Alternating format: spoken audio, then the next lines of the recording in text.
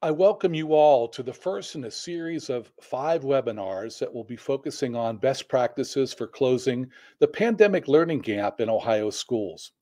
This webinar will focus on how our educators are dealing with the learning gap that's been created by the pandemic in our elementary schools. We have a great lineup of panelists, and they will be addressing the issue during this hour-long live webinar. My name is Jeff Good.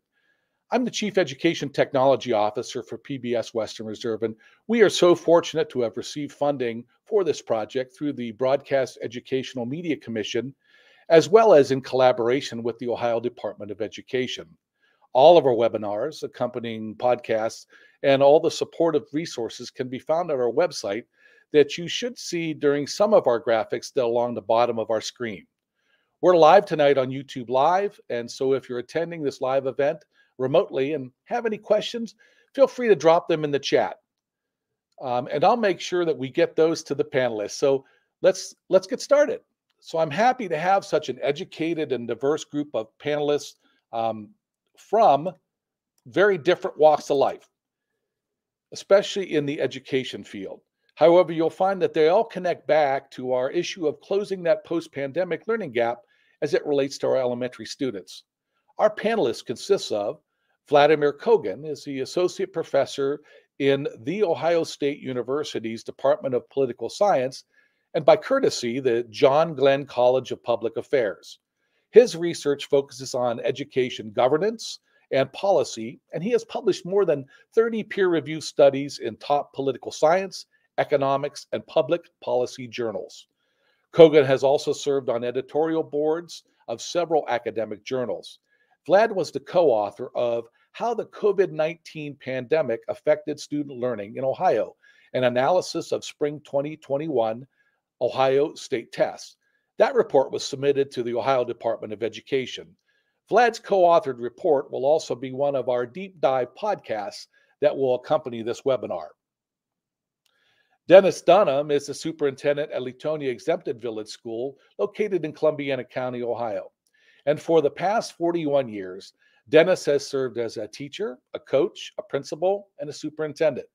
Prior to his position at Leetonia, Dennis served as principal and superintendent at South Range Local Schools in Mahoning County, and as a teacher, coach, and principal at Southern Local Schools in Columbiana County. To deal with Leetonia's learning gap with their elementary students, Leetonia conducted the Bear Care K-6 summer camp over this past summer for students entering grades kindergarten through 6. It included fun summer activities on and off campus with free breakfast and lunch, plus free transportation. Dennis will take an opportunity to highlight this program and its effect on Leetonia's younger students. We're also fortunate that those efforts in Leetonia will be a subject of another one of our deeper dive podcasts that will be created to support this webinar. Ashley Mariano is the Prevention Coordinator and Family Community Partnership Liaison at the Educational Service Center of Eastern Ohio. A graduate from Case Western Reserve University with a Master of Science in Social Administration, she's a licensed social worker. Her current work focuses on engaging that whole child framework, on supporting vulnerable student populations, and also in working to help create a more coordinated landscape of care at the school and community levels. Ashley is passionate about educator wellness and resilience and promoting best practice in prevention. Prior to this role supporting the district, Ashley worked locally as a pediatric social worker and mental health therapist. Ashley will be addressing how the ESC of Eastern Ohio works with districts from the ground up to bring the PACS good behavior game into elementary buildings as universal prevention efforts, as well as other efforts to equip and empower those elementary educators and leaders to support the whole child. Joni Jones is in her 5th year at Struthers Elementary School as assistant principal. Her philosophy is to always do what is best for kids, and in her 15 years of administration and 11 years of teaching, that passion has really led her decisions. Wanting the best for each child walking in through the door of Joni's buildings really helps keep Joni motivated to reflect and collaborate so that her elementary team can do more. Joni has a master's in administration and in early childhood education. Sarah Scouron has served students in the role of school psychologist for 10 years at Struthers City Schools, working with students ages 5 through 21. Sarah participates in the State Support Team Region 5 PBIS Coaches Training Program. She has also attended 2 years of the Challenging Behaviors professional development sessions that really develop educators' skills in implementing PBIS supports and systems into Struthers Elementary School when addressing behavioral needs. As a member of the Struthers Elementary School's leadership team, Sarah has developed and implemented building-wide plans to increase those social, emotional learning opportunities that support all students. Increasing needs created by the disruption and isolation of the pandemic have really emphasized the importance of adults intentionally introducing and teaching pro-social behaviors and developing that emotional intelligence with students to help them reach their full potential at school. And last but not least, Sherry Burcham serves as the Director for the Office of Learning and Instructional Strategies for the Ohio Department of Education. In this role, Sherry oversees the development, the revision, and implementation of the K-12 Ohio Learning Standards and Model Curriculum. Her office has also begun focusing on providing professional learning around implementation of the content standards. In addition, her office is beginning the work on supporting districts throughout Ohio in the review, in the selection, and the implementation of high-quality instructional materials with the support of the CCSSO Instructional Materials Professional Development Network. So we've got a great group out there, but before we begin, let's take a closer look at this national issue of closing that learning gap that all schools across the country are continuing to wrestle with. Let's take a look with a news package from NBC News.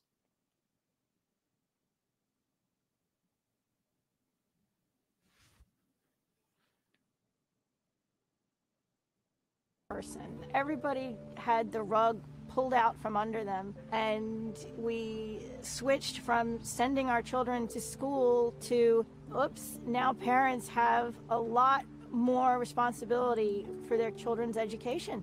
It was very difficult as a parent. I had 3 children online at one time. If they needed help, I wasn't available, and they didn't have anybody else to turn to. You and your partners discussed. Now I teach 3rd grade.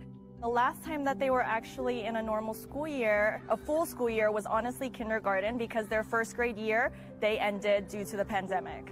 As we look across the country at different sources of data, all of them show that students are on average quite behind from where they would have been if they had been in school during that year.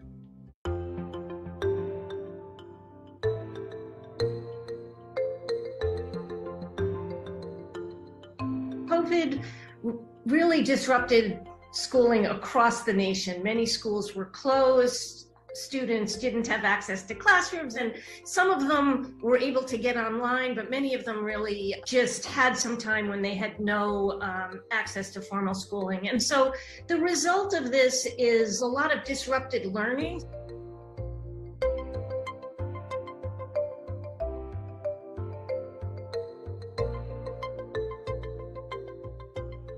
She had lots of difficulties. She definitely regressed in a lot of her studies, especially writing and math. She was not interested in the school work.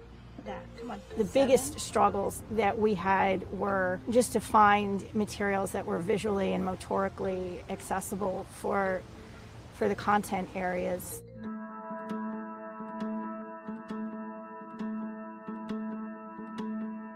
The hard part about the pandemic is the fact that it affected different students differently, and that in many cases it exacerbated the real inequalities that we already have in our system in educational opportunities for students. Times one is, with Sam, we were very concerned about his progress in math because of who he is and the disabilities that he has. He was just excluded from a lot of classroom instruction in math.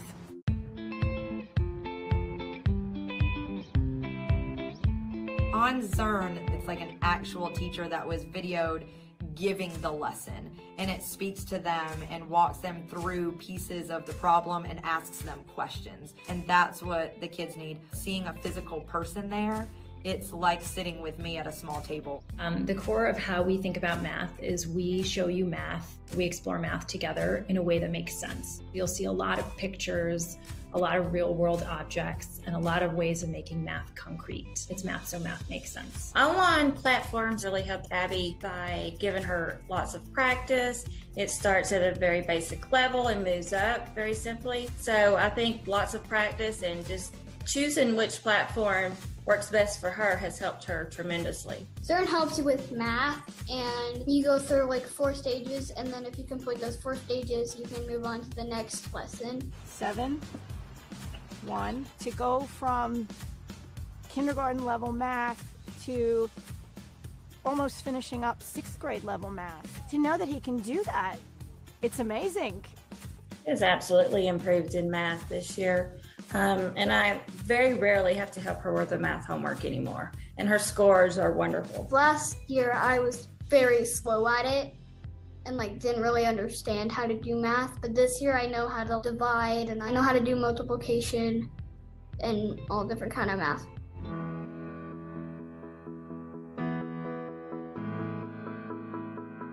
It's intensive tutoring that really creates a strong relationship between students and a tutor and an adult who knows them. Tutoring is a big piece of closing gaps. So I actually tutor twice a week with a group of kids to not only close gaps, but push them onto the next level if they're ready for it, even if it's above grade level. If a parent is noticing that their child is falling behind, they should just reach out to that student's teacher, because that teacher has the ability to navigate their school and really find out what resources are available for the student. We're going to fill in those learning gaps as we go. It's going to be a long and steady process, but that's what our job is. We are educators and we are meant to provide for our students no matter what they need. I just know that they are going to be okay.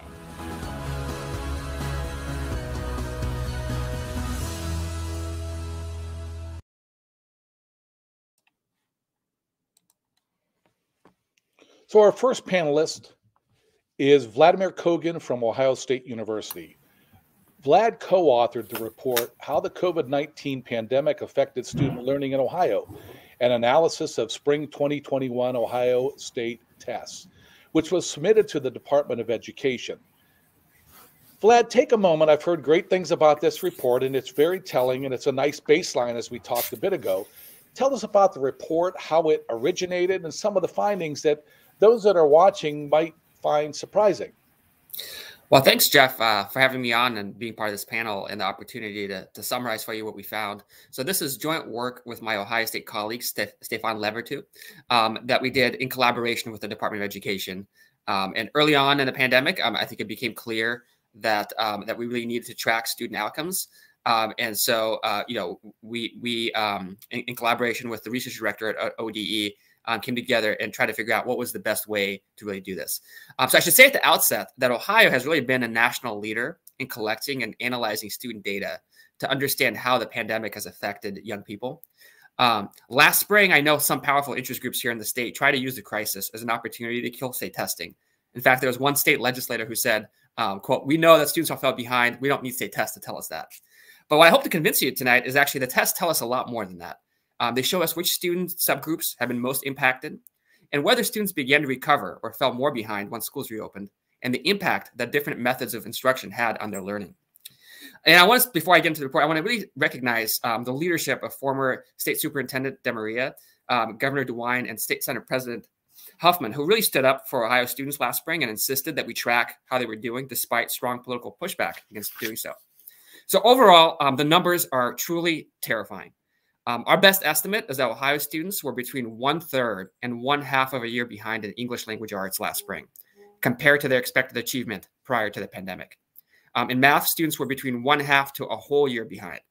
And to put these disruptions into perspective, they represent an 8 percentage point decrease in the proportion of students who achieved grade level proficiency in English language arts and a 15% decrease in math proficiency.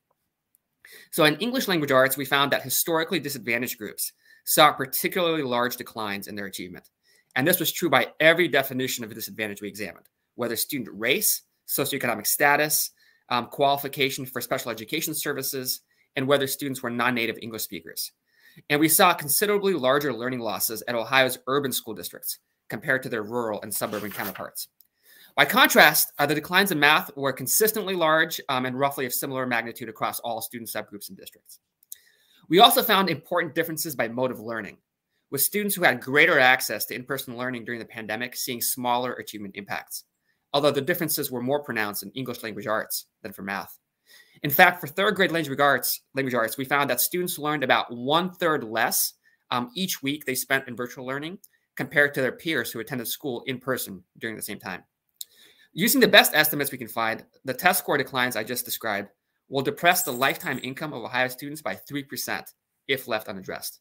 The impact on the state economy as a whole is even larger, corresponding to a 6% decrease in future Ohio GDP. So in current dollars, that amounts to more than $1.5 trillion. An important question to ask is how much of these declines were caused by the school closures initially in spring of 2020? And relatedly, did students start to make up lost ground once they were back in school last fall? The short answer, the pressing answer is no. The best evidence we have suggests that students actually continued to fall behind even once school resumed after the initial closures. In fact, we estimate that about 1/3 of the overall learning losses since the start of the pandemic were due to less than expected learning after schools reopened in fall of 2020. And we know that these disruptions are continuing to this day. At the start of this year, many students were missing class because of aggressive quarantine requirements in some districts. And now, during the Omicron wave, we have districts and schools being disrupted by mass teacher and student absences. The video you just showed mentioned the company Zern that has a web product for math, and they just put out a report last week showing that, once again, low-income students are logging in and making less progress really as late as December of 2021. So to be absolutely blunt, Ohio is really facing an academic emergency. We need an all-hands-on-deck approach. Just as we have worked hard to protect our healthcare system from collapse, we need to do everything we can to keep schools open. And there are even more practical reasons, I think, for prioritizing schools at this point. Because today's students will be tomorrow's epidemiologists, tomorrow's vaccine scientists, and tomorrow's healthcare workers.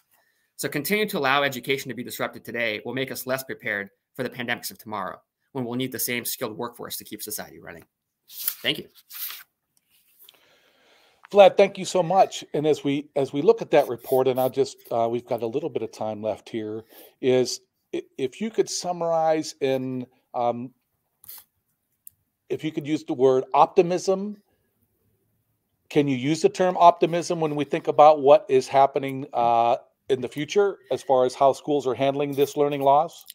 Gosh, yeah, I guess, I'm usually a very optimistic person, but here, I'm going to take the side of pessimism. I would say for two reasons. One, I think it'll be one thing if after schools reopened, we saw kind of a trend toward accelerated learning, towards making up lost ground.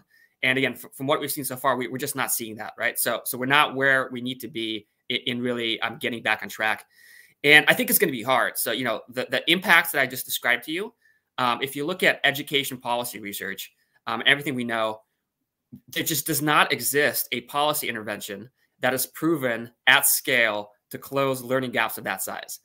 We just have nothing like that. I mean, aside from really high intensity dosage tutoring, that's really the only intervention that comes close.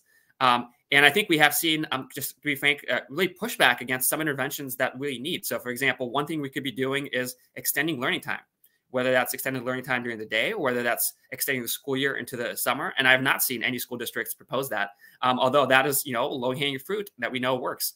So if we're not taking advantage of those opportunities, if we're not doing those things, I think it's hard for me to be optimistic that we're really on track to get the students back to where they would have been in the absence of the pandemic.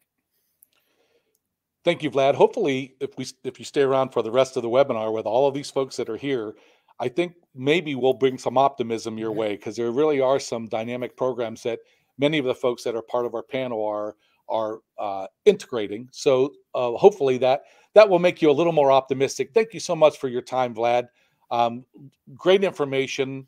And as I said earlier, Vlad's report will be a subject of one of our deep dive podcasts that will accompany this webinar on our project website. Once again, thank you, Vlad. Our next panelist is Dennis Dunham, and he is a superintendent at Latonia EV Schools. Latonia addressed that whole learning gap idea with their elementary students by operating what they called the Bear Care Summer Program. So, Dennis, I had an opportunity to read about the camp in an article from the Lisbon Morning Journal. Give me an idea kind of how this idea of a camp got started. What were some of the elements along the way that were part of the camp? And what were some of the things that Latonia learned about along the way? Okay, great. Good evening, everyone. To start with, I really felt, this is obviously our second year of a pandemic, and going back, clear back to June or July of 21, it feels like it's been an eternity ago. But to give you an idea, we just felt that kids have lost more than just academics. They've lost, part of their childhood, their early years. Our kindergartners, to give you an idea, as they came in, their until our summer learning camp, our Bear Care camp, many were remote. They had not been given the opportunity to really interact with one another. So up until June, July of 21, we had some students that were being taught remotely, very little interaction with one another. One of the things I really talk about here at Latonia is creating a culture of respect and belief. And we also talk about developmental assets and, internal assets and external assets, and what we need to do to move kids along. So it was a natural fit for us to look at a K-6 and a 7-12 summer learning series. And we were very careful not to call it summer school. You could imagine, after what the kids have been through, to think that this is going to be school as they recall it, remote learning and trying to catch up. This was something that we really felt that needed to be a lot of fun for kids. We wanted to make it fun, but at the same time, give kids an opportunity to work on the learning loss that we know has been evident for all districts.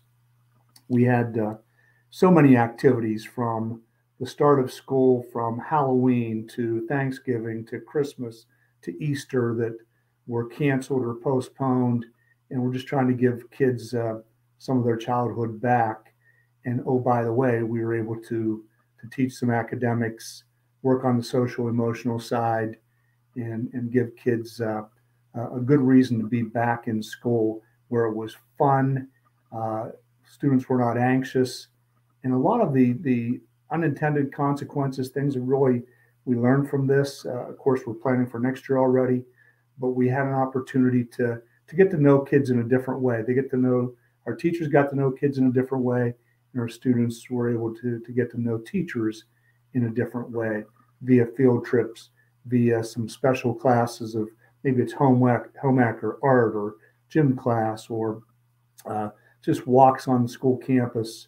And some of the pictures that Mr. Good was posting are just in our village. We also had some opportunities to go to some neighboring farms and things that you just didn't have time to do during the school day.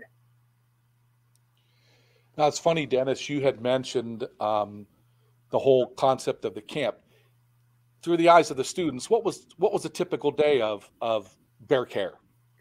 So they would be, the first thing they do, just like now, they would come in and we'd serve breakfast to the students, and really relaxed atmosphere in our cafeteria. And we had students that were perhaps 6, 7-year-olds interacting with 8 or 9-year-olds, and vice versa, bigger brothers, bigger sisters that you normally don't have an opportunity to do. You can see a picture of, I'm not sure where they were there, but one of the local restaurants. But they didn't have those opportunities before because, let's face it, during a school year, kindergarten or first grade stay with one another, second or third grade. But a typical day, they come in, they have breakfast. They would go to learning centers throughout the morning. So 8:30 to 12:30, 4 hours would just fly by, but 4 hours is also ample time to get some things done. So we a lot of time where kids could get out and play, but also our main focus was math and ELA, and we were able to accomplish that. Now, when you talk about your existing staff, you obviously had your staff there, several of your teachers there. When you talked about they were playing, but you're also focusing on subjects. What were some of the your staff that was there? What were some of the options they gave We there? were really cognizant of, let's face it, all of our educators across the state and across the country were just absolutely exhausted by the time June got here. So we tried to go and look at a rotation where we'd have some of our regular classroom teachers, grades K through 6, and these were paid positions. We would provide 1 week on, 2 weeks off, maybe 2 out of the 4 weeks they would come in, or maybe on Monday, Wednesday, Thursday. We gave them an opportunity to interact with the kids. And again, everyone has some areas they feel more comfortable with, whether it was math or ELA or science, or we had home ec teachers from the high school coming in. We had our art teachers, we had phys ed, other special classes. We had some language classes at times for our younger kids. So everyone seemed to pull together. And I heard this before, and I can't emphasize enough. We just felt so badly about what happened. The rug had been pulled out from our kids, and we were just trying to give them an opportunity to put that rug back under their feet with some good footing where they could move forward and be successful and be ready for the start of the 21-22 school year. And 2 months is significant time that we just didn't have in the past. So our K through 5, K through 6, I really believe, and we had at times 75 to 80 students, and we're a small district with class sizes ranging, graduating classes of 50, 55 students. So it was a nice turnout, and I think this is something that will continue well past a pandemic, in my estimation. Dennis, you mentioned, and I'll wrap it up with this. What were some unexpected? You mentioned one to me. What were some unexpected consequences you had of this summer program? Again, teachers getting to know kids in a different way, and also parents coming in. They had the opportunity to see what was going on. And it still comes back to building relationships, the developmental assets that we talk about here at Latonia on a daily basis, and creating a culture that our kids can be successful. But we, as far as unintended consequences, I would say that relationship building that we were able to develop during summer series session 1 and the second series in July. So we couldn't have been more pleased with it. And I think it's just going to get bigger and better as we go through.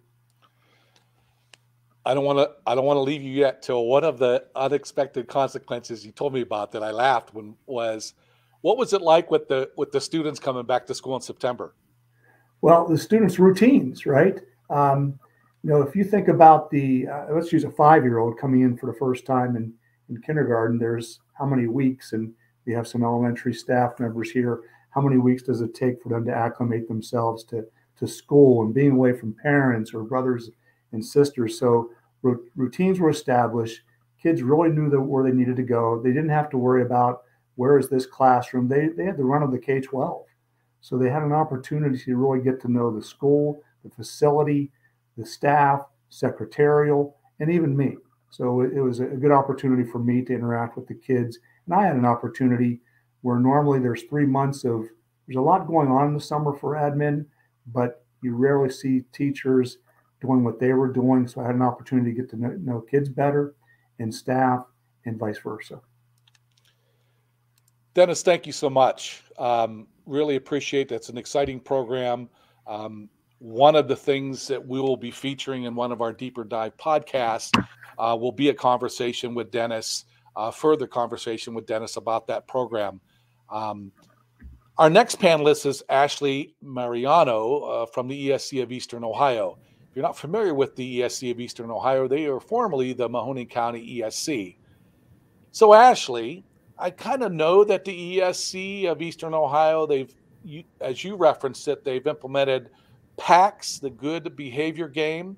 So take a moment to kind of explain that game and how the ESC went about kind of working on that approach, and what have you found out from that implementation? I would love to, Jeff, and I hope that I can offer some optimism around this topic of learning loss. But to do that, I want to rewind the clock a little bit. So in August of 2020, Penn State released a research brief that really highlighted we're at a critical time around supporting wellness and social emotional learning as a key to supporting academic success. So I want to talk about social emotional learning for a second. And SEL, social emotional learning, by definition, is the modeling and teaching of interrelated sets of cognitive, affective, and behavioral competencies that are really going to underscore an individual's capacity to learn, to develop, and to have those mutually supportive relationships throughout their life. And that definition comes from CASEL, which is the Collaborative for Academic and Social Emotional Learning. So we're really in a space to move from reaction to prevention as we integrate social and emotional supports into our districts. We know that in these little elementary students, stressed brains cannot learn, and that dysregulated emotions make that engagement in learning even more difficult. So this is where some really unique and evidence-based opportunities came in at the perfect time. So the work that I do, I have the ability to engage with our local school districts to really complement Ohio's strategic plan for education, which is Each Child, Our Future. And that really emphasizes the importance of meeting the needs of the whole child. So when I think learning loss, I don't just think academic, I think social and emotional and physical and intellectual. And we really want to make sure that our students are challenged and prepared and empowered for their future. So pre-COVID, the state of Ohio believes so strongly in this initiative that they had $20 million allocated to focus on prevention initiatives, K-12. And in our elementary buildings, this looks like PAC's Good Behavior Game. So Mahoning County's funding got seeded with our Mental Health and Recovery Board, and it was really leveraged by leadership at the board, leadership at the Educational Service Center, and all of the area superintendents pre-COVID to say, what can we do with this funding? And they opted to support evidence-based prevention programming. And PAC's Good Behavior Game was a great fit. So PACS is this word that means peace, productivity, health, and happiness. And when you consider CASEL's components of social emotional learning, we have that match in PACS. So it is universal prevention for all students and has decades of research that support when the good behavior game is implemented with fidelity, students have increased protective factors. So things like their self-regulation skills, their positive peer and adult relationships, as well as this great opportunity to mitigate risk factors. So we see things as they grow up, like substance use, mental health issues, and school discipline concerns all decrease. So I was happy to get to act kind of as a project manager for this endeavor to help engage and create an implementation plan for districts who are looking to champion this work. So currently we have half a dozen districts in Mahoning County engaged in the work of PAC's Good Behavior Game, which is well over 6 elementary school buildings. And we have several more districts looking to implement PACs over the 22-23 school year. And I just want to mention an EdSource article that came out last spring. It really captures what I think is the heart of this learning loss matter. It said the best way schools can help students catch up academically after all of this learning disruption and distance is to make sure that they feel relaxed and safe and connected to their friends and to their teachers and to their classrooms. So I really stand on what research has to say about best practice. And we know that there's this direct link between mental health and academic performance. So we know as educational professionals that gaps in achievement already existed prior to COVID. That package that you played at the beginning from NBC highlighted this, right? That there were subgroups of students who already had large gaps. COVID only made these gaps wider. So we know that we want our young students to achieve, to meet the 3rd grade reading guarantee and to be successful in state testing levels. But to get there, we need them feeling connected to each other and to their schools.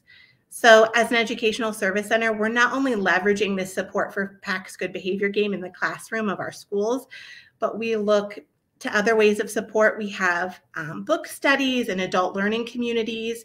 We've curated special professional development around not only student social and emotional learning, but adults as well. So we want to look at the whole child when we're addressing these learning loss supports. Ashley, a whole lot of stuff there, and I really appreciate your information. You've covered it all, talked about the services that the ESCs provide to our districts. Certainly appreciate your time on this webinar. It sounds like you're very busy, and we certainly appreciate. We're hoping by the end of this, Vlad, we'll be very optimistic about what the potential is. So once again, I thank you so much. Thank you. We're going to move right on now to our next panelist, which is Joni Jones. She is assistant principal at Struthers Elementary. So, Joni, as you hear what folks are talking about and Vlad's report, what are some approaches that you're part of at Struthers Elementary that begin to address this learning gap issue with your students? Well, we've always been interested in the test scores and analyzing that data. I understand the report, and we knew 1 year, as Dennis referred to, our children were denied a lot in their childhood. And we had 1 year that we were in school almost every day, other than, a few snow days. And that was coming back from the pandemic. And we saw so many gaps, not only with their learning, but with their social emotional aspects. We kept them behind little partitions. We wanted to keep the germs away from the kids. They were masked up, and it just didn't feel like kids should be. So this year, as we anticipated a new year, we were excited about a new year, a newness. But in preparation for this year, last year, the county rolled out the PACS program, and I am in charge of a lot of the discipline in a school, being the assistant principal role. And when you see the behaviors that our children were starting to exhibit last year, at the end of last year, they were starting to get a little bit more fidgety because they had been boxed up for so long. And a part of our PBIS plan was always about the positive behavior interventions and supports. And so when I found out that our superintendent signed on between, the partnership with the ESC that we are so fond of, that we would be able to get PACS as part of this grant, I was so excited because I said, please, I hope you signed this for this grant PACS. This has been a research-based program that we wanted for quite a while. And so we trained our staff. Everybody was trained last year in the spring in anticipation for starting the ground running. And we started with the kernels and the education for PACS, and getting to the good behavior game is where we are now, and playing that game. So some kudos to Ashley Mariano and everything that she's done for us. She has volunteered to come and meet with our teachers as a PACS partner. She's trained by PACS with the tier 1 for the universal tier. That is the kernels that we teach the kids in order to play the game. We have the PACS Heroes that she's allowed our district to actually take part in, which is for tier 2 kids. And then the PACS partnering is her coaching ability to come into our district and help us implement this wonderful program that is research-based and has so much to give to our kids. So as we're rolling this out, and that positiveness and kids believing in themselves, it has helped us with the academic engagement. So that's always the thing. It goes hand in hand. You can't leave the academics out of the social emotional, or the social emotional out of the academics. So we are quite excited to be able to roll that out this year. Joni, as you look at the last couple years and what you've dealt with, what are some other initiatives that might be there on the horizon that you're thinking about or integrating with your staff there at Struthers? Well, it has to be more of the group stuff. And what we, as you see the kids working together in tandem, and then whether it be the tutoring and, when the research that was shared at first, as far as we don't have anything else in our arsenal but that tutoring and that small group thing. It's all about building those relationships. So as we do this, our teachers are building the relationships stronger with each other, leaning on each other more for support, and then those kids building the relationships. We will look to extend our summer school program and not call it summer school, and our after school tutoring as well. So those are the things that we have done, but a different focus on those. We have great partnerships with United Way that offer some things. But again, it's working on that relationship building and helping our parents too. With the ESC partnership, we've been able to offer parent nights for our parents to help them in their role of helping their kids keep that low emotional response when they're responding to their children, to help correct the behaviors so that they can help them learn better. So I think that, those are the things that we want to continue to work with. It was a great result with parents wanting that. So.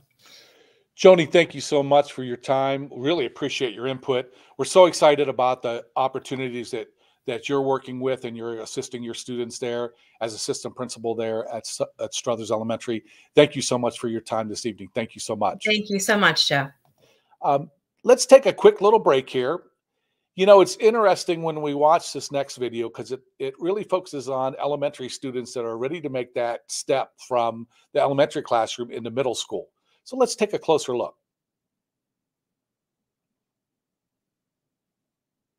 School board. I talked with the district about its ideas and which students may be involved.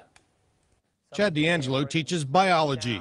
Science can be difficult, no matter the grade level. And then above that are going to be your herbivores. D'Angelo believes COVID created different ranges of learning, even affected by the different technologies used during learning last year.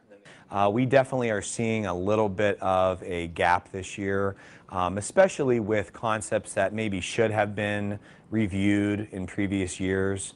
Boardman is noticing more students return to class each week. Many buildings now have 80% of the students back in person. Boardman will use a two-step approach to close the learning gap. The first step is identifying students which need extra help. We're actually using benchmarking of our students to see where they're at. We're using data to determine if they're on grade level or if they're behind. Boardman has been communicating with parents to let them know where their child is academically and where they need to be. It will add summer school into all buildings and encourage some students to attend. Oh, I think it's a phenomenal idea, especially in some of the subjects like math and English, where it's kind of a cumulative of knowledge, grade level by grade level. Boardman may also use study tables and tutoring during the last 9 weeks of school to help students. It will add some teachers to handle the summer work, plus provide breakfast, lunch, and transportation. It will fit within the budget because the district can use CARES Act money to pay for it. All supported 100% by CARES money. So you may see, well, we're adding 3 or 4 teachers, but we're adding them for 1 year, and it's absolutely no cost to our community. I think that's very important. A second step of this plan is hiring counselors to beef up social and emotional.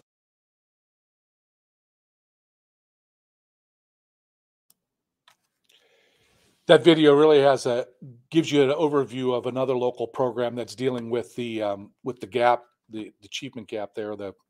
So let's take a closer look now. And our next panelist is going to be Sarah Skowron, and she is the school psychologist at Struthers City Schools, and she's been there for 10 years.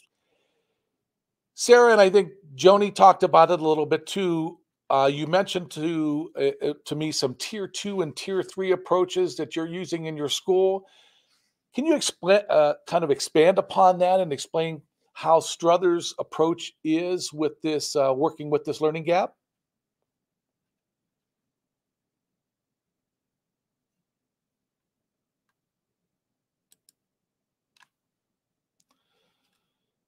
Sarah, your mic is muted.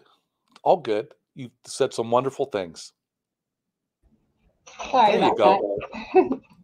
So Struthers began about 4 years ago, really transitioning to that PBS mindset and building the framework for student success through social emotional learning. So we had that opportunity to build that framework prior to the pandemic. And we know that student success comes from setting those clear expectations and having that consistency.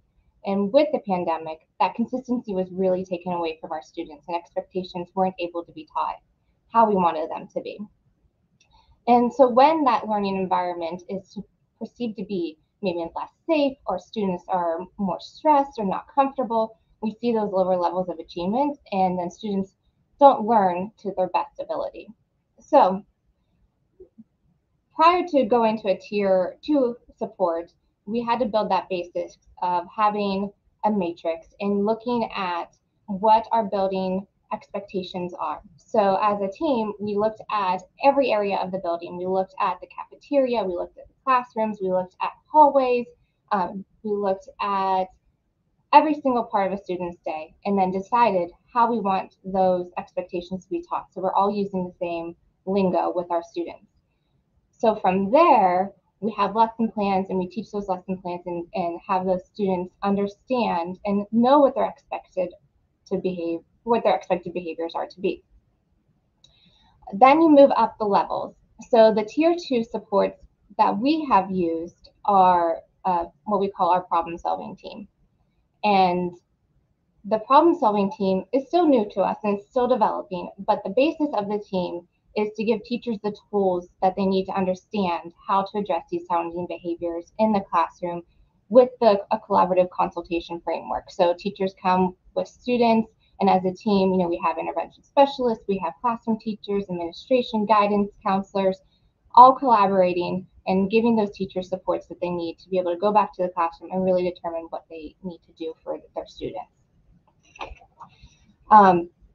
Other things that we have done in our district were social skills groups, and we have done things like check and connect, where teachers check in the mornings with students, check in at the end of the day, and then we also do behavior contracts. And I personally like behavior contracts because they're done with the students, and it gives them a sense of participation that I can do this, or it builds their confidence, and then in turn works on building their academics. The last step is our tier 3 approach, and that's where we really dive into specific student needs, doing those functional behavioral assessments on students, looking at the ABCs of behaviors, so the antecedent, the behavior, and the consequence of student behaviors. In order for us to change a behavior, we need to be able to figure out why the behavior is occurring. So that's what those functional behavior assessments really look at, pinpointing those areas, targeting behaviors, and then also it's also important to keep in mind is what do we want to see from the student, and what are we going to teach the student a replacement behavior in order for them to gain success in the classroom. And as a result of the pandemic this school year, we've seen that increase in the detrimental behaviors that have developed from the lack of structure and the positive climate in our schools for our students. And these behaviors really have increased our needs in our building for those tier 2 and those tier 3 supports. And for those students, what I feel is very important is for them to be able to relearn those expectations so that they can build those positive relationships with their teachers and their peers, and so they can feel more successful in the classroom. One word that I think you sent my way was the word consistency. How does that come into play? Well, consistency in how our teachers and any person in the building that comes across a student, like our paraprofessionals, we always make sure that our paraprofessionals are using the same procedures that we would expect our teachers to. We teach our bus drivers to be able to implement some of these same strategies. They've actually gone through the PACS training, or part of the PACS training actually has come and talked to our bus drivers, so that we're all on the same page and that we all have the same mindset going forward, and so that the students aren't confused, because if they're confused, they're not going to know how to behave. And then the other thing that you mentioned to me was the term, and I love this term, being proactive instead of reactive. How does that fit in with your plan? So for our students, being proactive is that we look at the environment in which they're learning. So are there things that we're doing as educators that might be impacting their behaviors? So we dive deeper in, and that goes back to the why of a behavior, so the function of the behavior. So is there something that we need to change to be able to make things a little bit more conducive environment for them? The other thing is being able to reinforce those behaviors that we expect or that we want to see more frequently. So we're using those that positive language with the students. We're pre-teaching skills. We're allowing them to understand before something happens what is expected of them. Ashley, thank you so much. Really appreciate, I'm sorry, Sarah. Really appreciate the input that you've given and what you're doing there at Struthers. We had talked about this when this all started, and between what Joni was talking about and Ashley and Sarah, it kind of intermixes there. And it's so great to see all of you working together for a common goal of kind of decreasing that learning gap. So thank you so much for your time. Our final panelist is Sherry Burcham. And Sherry is the director of the Office of Learning and Instructional Strategies for the Ohio Department of Education. You know, Sherry, I'm sure you've listened with interest at all the work that our districts are doing in hopes of lessening that elementary learning gap. However, you continue to do this work at ODE that includes some wonderful partnerships, some professional learning opportunities that really our districts could really add to as additional tools to their toolbox, right? So can you elaborate on those? Absolutely. And thank you, Jeff, for allowing me to be here tonight. Just as you said, I learned just as much from being here, and hearing from the district stories as I do just interacting with everybody. So thank you for that opportunity. On March 13th, 2020, we entered a time that our schools and districts had not experienced before. Students throughout Ohio were sent home and instruction shifted to that remote environment. And it did not take long for the department to hear the need from the education community that there was a need for support for educators, parents, district leaders, and ultimately Ohio's students. So, coming together, we look at that data, and to help, we sought the help of our partners to address those needs. Looking at it at a statewide scale, we really do rely on our partners. And those partnerships and collaborative efforts were formed through the pandemic and are still being formed with the help of the elementary and secondary school emergency relief funds that you've heard referenced a couple of times throughout tonight. To do this, the department really focused on our three core principles of Each Child, Our Future, and that's equity, partnerships, and quality schools. And equity's focus is on Ohio's commitment to creating the learning conditions that ensure each child and every child acquires the knowledge and skills to be successful. And all of these opportunities you've heard from tonight focus on that equity, that equitable access to instruction. And then partnerships, everyone's not just in those schools. Everyone, not just the schools, share the responsibilities of preparing children for successful futures. And you heard that again tonight through those education service centers and the different schools and the different programs. And finally, our goal are quality schools. And a quality school is a place where parents, caregivers, community partners, and others interact for the benefit of students.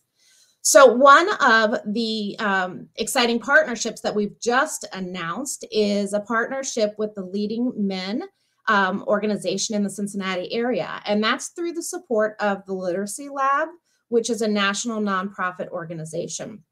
The Leading Men Fellowship currently operates in Baltimore, Central Virginia, Milwaukee, and Washington, D.C.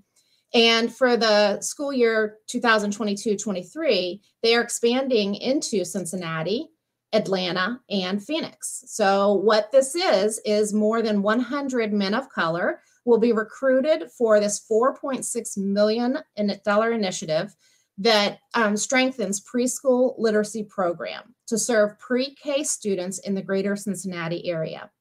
The Leading Men Fellows are young men of color who have recently graduated high school and participate in a year-long residency-style experience in which they provide evidence-based literacy support to those pre-K students, while they also in turn receive coaching and professional development and gain that valuable experience. So over a period of 3 years, they will be at 100 fellows in the greater Cincinnati schools working with our pre-K students. So that's very exciting. Go ahead, Jeff. So talk to us a little bit about I'm a big COSI fan. So talk to us a little bit about the learning lunchboxes, that the program that you worked with. We have a graphic of a web page where you talk about it, but how does that all work in with the plan to kind of make that gap a little smaller? Yes, very important. So when we think about our instruction, and you heard some of the speakers mention this, it's very important that it's high quality, that it's tier 1, and that it's scaffolded to meet the needs of the students, because we know that there are learning gaps. The COSI learning lunch boxes, we've been a partner with COSI for a long time, and the learning lunch boxes were actually in existence prior to the pandemic. And they started as an opportunity to reinforce that science is for everyone. And they put engaging STEM activities into this little kit, and they served them with a meal for the underserved communities. Well, once the pandemic hit, they said, wait a second, this is an opportunity to provide instruction at home and support families in instruction so that it's engaging and it's not just on the computer or paper pen packet. And so they were designed to encourage families to work together to investigate a phenomenon in our world related to water, nature, space, or energy. And COSI partnered with our Department of Education to ensure that those kits were aligned to Ohio's learning standards, which was so very important for our teachers, because then the students can go back into the classroom and pick up their learning and actually have enriched learning aligned to Ohio's learning standards. Sounds like an exciting program, but another collaborative partner that we work with as an Ohio Ed Tech agency is Info Ohio, and I see they seem to be a very strong partner in helping lessen that learning gap. How do they fit in? Let me tell you, Info Ohio has been an amazing support. And if parents and educators and students do not know about Info Ohio, you really need to listen up. It is Ohio's pre-K digital library. And they're just from the funding from the ESSER funds, they were able to curate over 80,000 free digital resources for students, educators, and families that have been used in over 86 counties, 44 states, and 26 countries. So not just Ohio. So we've been able to benefit, nationwide, and actually I believe internationally.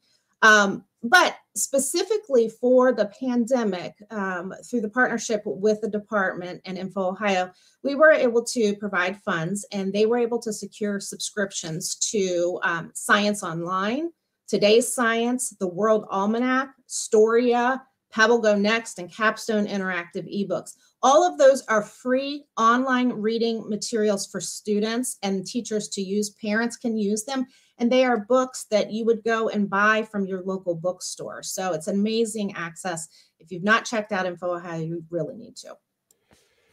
And last week, I know you didn't want to touch on it, but I'm going to make you touch on it anyway. We talk about professional learning, and obviously you're doing some things in literacy and math and remote and blended instruction. And how does that all fit in with helping reduce that learning gap? Well, thank you for asking, because since we have time, I will touch on it. Our office put on a Building Bridges professional learning opportunity, and our Office of Approaches to Teaching and Professional Learning also did a literacy conference live. All of that is free professional learning for our educators in Ohio. And actually, some of the sessions were geared towards parents, guidance counselors, other stakeholders that we would like to reach. So those are virtual online professional learning sessions and can be watched at any time. They're available on Ohio Department of Education's website, and they touch on high quality instructional materials, high quality professional learning, literacy, math efforts, and then also remote and blended instruction strategies. Well, I'm so glad that we brought, I feel like the end of a Carol Burnett show. I'm glad we brought everyone here together. It's been a wonderful webinar for our first time of doing this. It's an interesting subject that we're working on. It's not going to go away. So appreciate everyone's time again for attending our first session in this series of webinars that begin to focus on these best practices in closing that pandemic learning gap in our schools. We truly appreciate all the input from our panel. This webinar will be part of the resources available on our project website with the URL that during the process you saw at the bottom of your screen. We will also be creating a series of podcasts that will support each of these webinars. and they will also take a deeper dive into a subject that, just like tonight, you'd love to learn a little bit more. So those podcasts will also be available on our project website. Just to put it on your calendar, our next webinar, which will focus on the work of our middle schools to combat this learning gap, will take place on Wednesday, February 23rd from 6 to 7 p.m. Join us then. From the staff of PBS Western Reserve, we thank you for your time in viewing this evening, and we hope to see you in February. Have a great night, everyone.